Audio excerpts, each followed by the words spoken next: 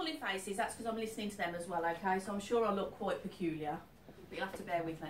So, does anybody understand John? Because I've got a John first, straight away, right up there. Hello. Is John up there or down here? Okay, right, and your name is? Sean. Hi, Sean. Can you write stuff for Sean? Because I'm going to talk to Sean. Is that okay?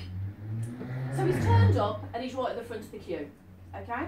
So he feels like he's up there at the moment this evening. He's really keen and he's really eager, okay? So has nobody brought him through before? Has anybody else talked to him? Or is this his first time? Because he's like, all I can explain to all of you is I don't see them, I feel their personality, and he's really excited. It's like he's really eager and he hasn't done it before, okay? So he feels like he's in a rush. So he's sort of nearly pushed his way to pushed his way to the front of the queue. Does that make sense, Sean? So he's quite excited, but he's still like a gentleman with it. Are you with me? He hasn't been rude, but he has wanted to make sure that you're not going home tonight unless he's spoken to you. So he wants you to know he's okay, he's safe, he's at peace, he's getting the hang of things. Are you with me? He's also saying, sorry, can you see that? My hair's a...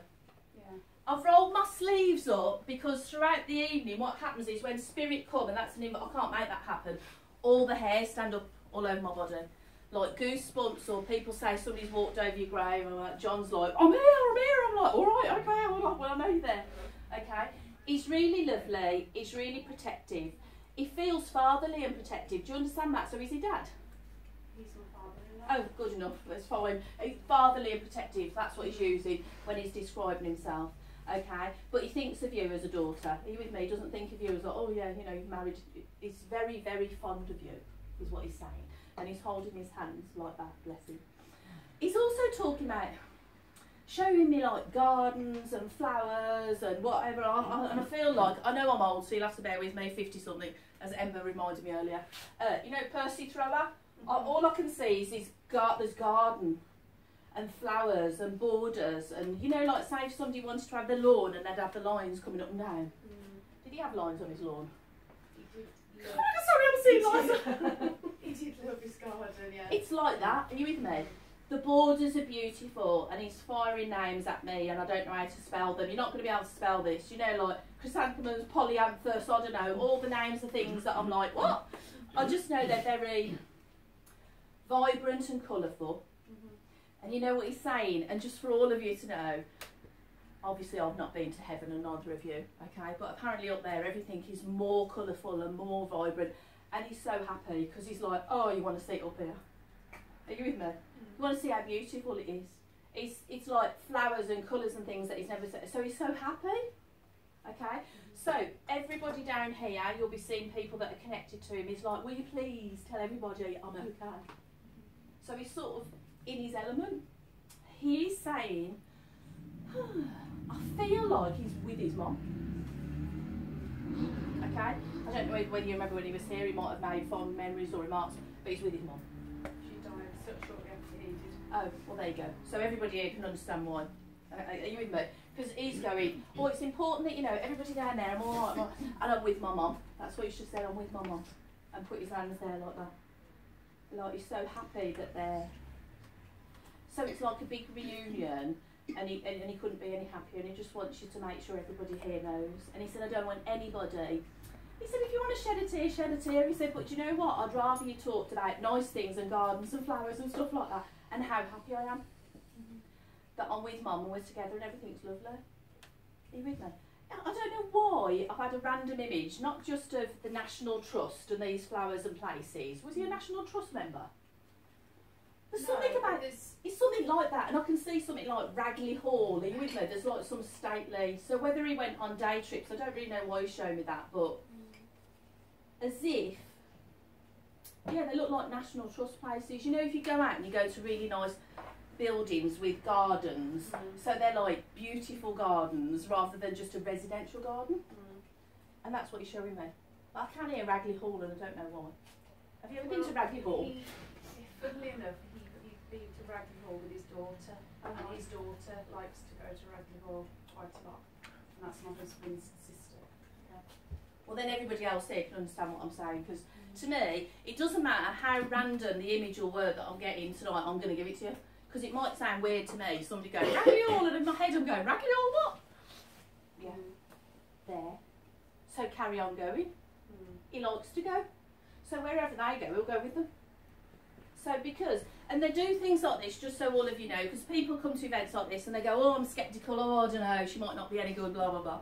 But when they come up with specifics like that, that's specific. Are you with me? It's not just I've got a nice garden and whatever. He's given you his name. He's with his mum. He's with Ragley Hall and he's described it. Are you with me? So it's really important for you, because when you might go home and tell somebody and they'll go, really? Yes. And then you go, you know what he said about Ragley Hall, his name and whatever, and then you'll know. But he's absolutely lovely, and he wanted to get in first. So you need to keep going. So you need to go to Ragley Hall as well. If they're going, you all need to go and have a jolly. So you might need to consider getting your national trust. What is it? You have a yearly thing that makes it cheaper. Yeah. One of those.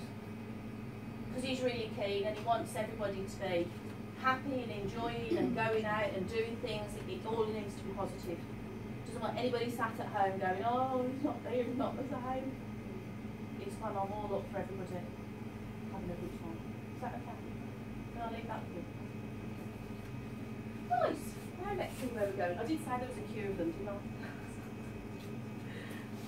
So, when I'm going to give you a message, like Sean here, that has been lovely, I just need you to say yes or no or acknowledge it. Are you with me? Because if you bumped into an old friend in the street or whatever, or somebody you loved, you wouldn't go like that, would you? You'd go, oh, oh, you know, you would, wouldn't you? Because you go to some events and people are like looking at me like that, and I'm thinking, oh, and the people up here are so happy and excited, and I'm trying to give the message. Are you with me? The person down here looks like this with a poker face.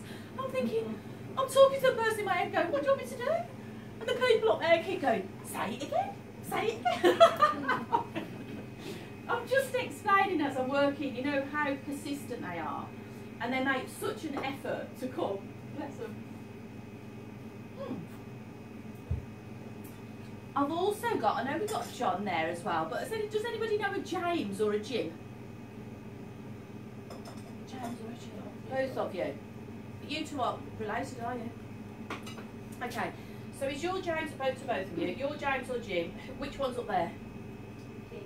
Okay. Jim or James in Okay. Corbell. So James by birth certificate, Jim by... Yeah. I'm trying to get more so I can distinguish which one of you we're going to. Are you with me? And you also need to all be aware that in an environment like this, sometimes your messages get crossed. So if you think you understand something and the person I'm talking to doesn't, please sort of wave your hand, because it might be you. With me. So, okay. And I've got smoking. Got smoke round them. Was he a smoker? Yeah. I'll come back to you in a minute. What's your name, sorry? Judy. Judy. Can you write some things down for me for Judy? Yeah. Okay. Yeah, because I had to separate the two. No, it's like that. Here we go. They don't do that with a point, but I'm doing this. I'm smoking.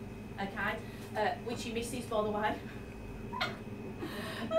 Yeah, and you know when they're unfiltered, so they tap them like that. Tap them and smoke them. So anyway, he's smoking, the smoke's up there and he misses it. So sometimes when he's around you, you know sometimes you'll smell smoke, but nobody's smoking. Have you ever had that happen? So you sort of go, Yes, yeah. well, that's because he's around. That's how it will happen. Are you with me? So now you'll be smoking, you'll be somewhere and you'll think, oh, what's that? And he's just going to... Are you with me? Yes, yeah. Okay, he doesn't know you're looking at me. I'm thinking about, yeah. Okay. Well, no, I'm just telling you because he'll want you to know when he's there. Yeah, yeah. Okay? So he's saying when you smell the smoke but nobody's physically smoking, it'll be him. Right. Are you with me? Yeah. They can't eat, drink or smoke up there, by the way. So they do talk a lot about food, drink, cigarettes and whatever. You know why? Because they miss it. Because they haven't got a physical body anymore. And just in case you're all curious, they don't go to sleep. So I would be careful when you're saying to them, please come and see me. Please come and see me while I'm awake. I would add on to that, okay? No, seriously. Because you have people say, oh, Vanessa, since I came to see you, and I said it was all right for him to come. Oh, I'll wake up in the night. Okay? He is saying, though, he's not going to wake you up, but he is talking about dreams. So have you ever had a dream and you've like woken up in the morning and he's been on your mind? If you haven't, is that a no? No. If you haven't... He used to have vivid dreams. Okay. Okay, so this is what he's saying to me to tell you, because he wants you to know when he's with you. So the most common thing that I ever get said to me as a medium is, I keep asking for a sign, I don't know whether they're there, I can't feel them, blah, blah, blah. And he's going, so you'll smell the smoke and dreams. So he might have been the dreamer, but what he's saying now is, with your permission, if you're okay with this, he'd like to come. Are you okay with that? Yeah, yeah. And I have just said to him, I don't mean that him waking you up at 3 in the morning, you with me, like you're asleep and you've got a lot of that. What's that? You know, I can smell smoke. I don't mean that. What I mean is, he's asking permission so he can come and see you while you're asleep. Yeah. When that happens to any of us, just for your information, you'll wake up and that person will be the first thing in your mind. Are you with you? Wake up and go. Because you all know when you have a dream, within a couple of minutes of waking up, it's gone, hasn't it? By the time you flick the kettle on, had a drink of water, it's gone. And you think, what was that? Okay? You'll remember as soon as you wake up, you'll open your eyes and he'll be there. Is that, and I know I'm right. Yeah. Like you said, he's so pleased that you remember his dreams were vivid. Because for him, he enjoyed that. He wasn't frightened by it. With me, he loved it. He said to me, he said, oh, it'd be like I'll go to sleep and I could see like colour, if he described it to you, like colour or things happening. Vivid. Not everybody gets that. Who dreams in colour? Do you wake up and you say, oh, okay, my little one. Do you do that? He said, just the two of you. And you remember them as well? Exactly. So you'll have to ask me about that later. He loved it. He wasn't disturbed by it. He's not going to do that to you, so don't panic. He's just going to make sure that when you wake up, you have a really lovely feeling, he's saying, of like somebody wrapping you up like that, and imagine it that he's been. Are you with me? Yeah. He's saying, I'm not going to send you a movie, no Metro Golden there, nothing like whatever. He said, just enough for you to wake up and know that I love you, you're looked after, and I've been. Oh. Is that okay? Yeah. That's exactly how he's put it. Yeah. He said, I'm not going to make it overcomplicated because she won't know, just that she knows that I'm watching her. Okay? When I'm talking to him, the energy that I get, did he have a heart condition? Because all down here, as a healer, my hands, all these different fingers represent chakras. And this is really aching, this is the heart chakra. So did he have blood pressure, angina, stroke, heart attack, there's something in this area? No. Okay. So, if it's not that, the only other way I can explain it, because he's talking to me at the same time, it's like heartache. You know when you miss somebody? You with me? Yeah. That's what he's saying, how much he misses you. Yeah. Because here, this is where your heart chakra is. Okay? Doesn't mean there's anything wrong with your heart, don't panic. He's just saying how much he misses you. Are you with me? And he can't do any more than what he's doing, giving you these messages, because physically he's there, he's gone. He's actually saying, his words are, if I could give her the world, I'd give her the world.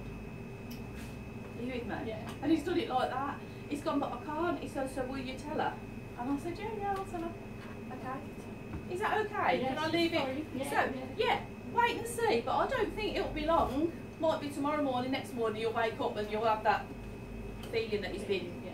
He just wanted to ask permission, see if you're alright and make sure you wouldn't be worried about it. Is that okay? Oh, yeah. So I'll leave that with you. Leave him with you over there. I'm not going anywhere. He's just behind you. He's just staying right there. He's coming on you tonight. Yeah. Oh. Right, Colin. Val. Oh, right, okay. Marion, have you got your paper bag, love? It's so professional, is it? Have you got your paper bag? Oh, bless him. He's turned up and he's just gone. Oh. He's gone. Your life, bless him. He wants to send the troops in and to get everybody to rally round. And he said you're everybody's rock. That's how he's described you. Okay.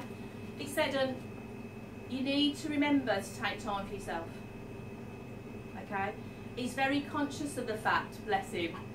He's sending you as much love and support as he can to back you up, to help support you.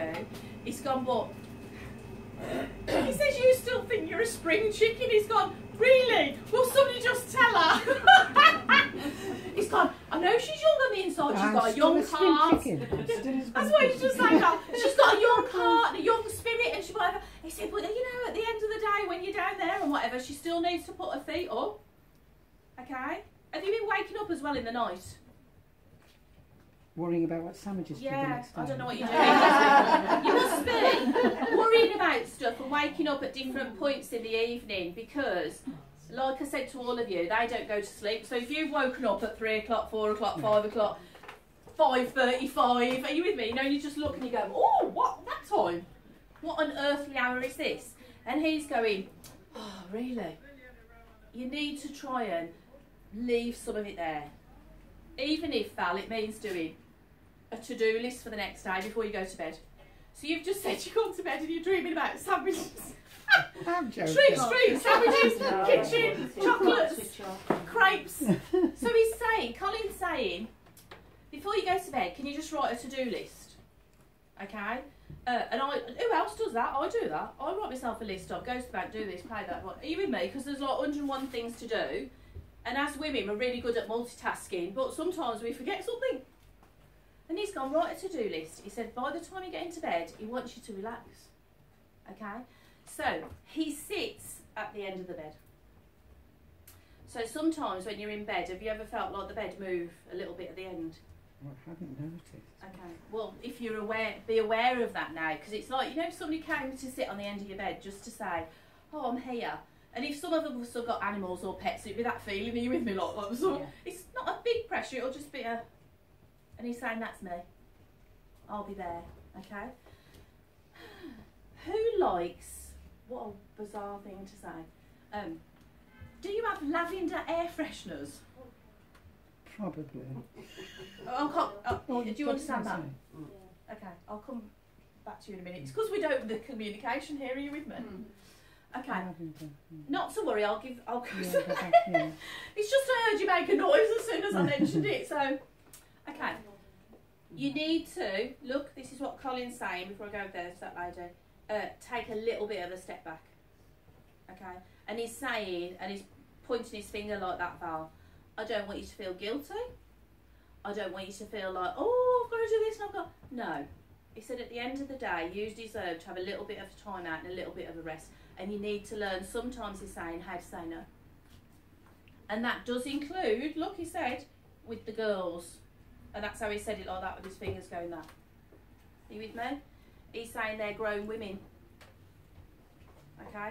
He said, and you won't be any good to anybody if you're going to push yourself to a level, are you with me, where you're completely exhausted and worn out, because then you won't be able to support anybody.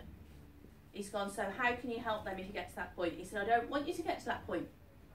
I want you to take a little bit of a step back and say, do you know what? I'm having this afternoon a week off, or I'm having that day off. And I won't be contactable. Are you with me? Just for me. Do whatever you want.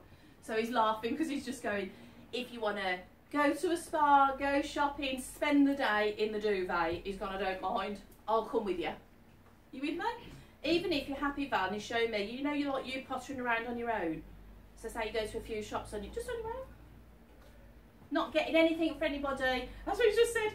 Not getting anything for anybody, not shopping for anybody. Because he knows what you like. You'll be going, oh, such and such a like that, such and such a like that. Okay, so can you do that? I can. And he is on hand this evening, by the way. Okay. Okay. He said, I'm on duty. Okay.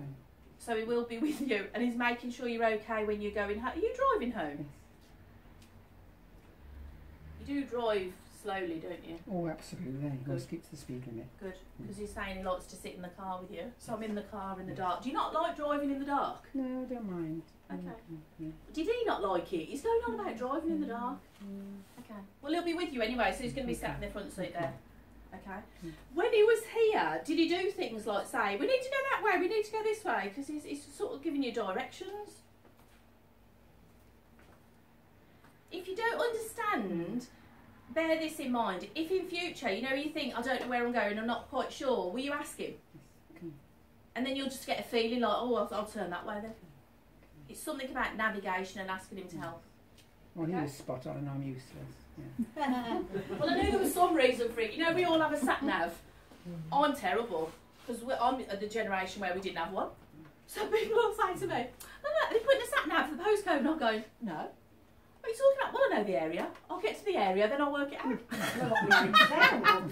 Absolutely. When you used to pull over to the garage or the pub and just go in and go, "Do you know where that is?" And they go, "Over these lights, turn right and over the roundabout." So he's saying he'll be with you, giving directions, sat beside you, especially in the dark. Thank you, Vanessa. So you'll be protected. You'll be absolutely fine. Okay. Right. God bless. I'm gonna leave that there. Hello. Jerry. I don't want to call you lavender air freshener. The lavender air freshener lady. So when we were talking, who were we? James, Jim, wasn't it?